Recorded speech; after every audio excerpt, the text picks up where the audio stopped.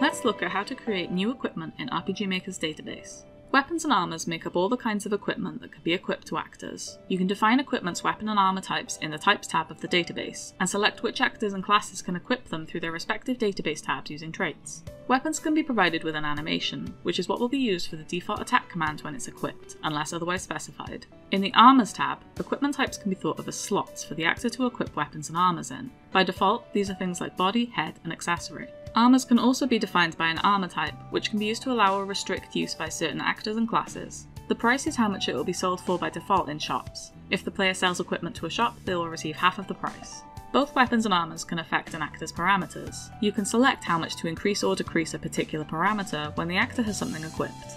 You can also use the traits section to determine if equipping the item will affect an element rate, debuffs, states, or other special effects. Let's create a brand new armor with a new equipment type. First, we'll add a new equipment type in the Types tab. I'm going to make a new type called Gloves. Next, we'll create the equippables in the Armors tab. I'll make 3 different database listings and set them all to the Gloves equipment type. Different actors and classes will be able to wear each listing I've made, depending on whether they have the trait that allows them to equip general armor, magic armor, etc.